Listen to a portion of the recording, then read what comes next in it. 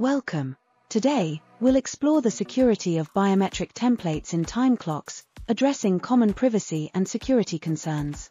Biometric systems capture unique biological characteristics and convert them into digital data known as biometric templates.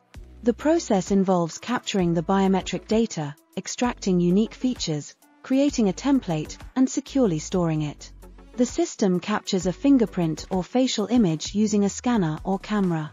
It then analyzes the image to identify unique features, like fingerprint patterns or facial features.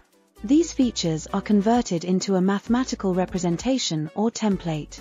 Finally, the biometric template is securely stored in a database or on a secure server. Several factors, including complexity, lack of sufficient data, encryption, and hash functions, make reverse engineering practically impossible. Biometric templates are highly complex and designed to be one-way transformations.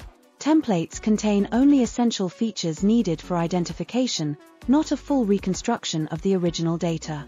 Biometric templates are usually encrypted before storage, adding an additional layer of security.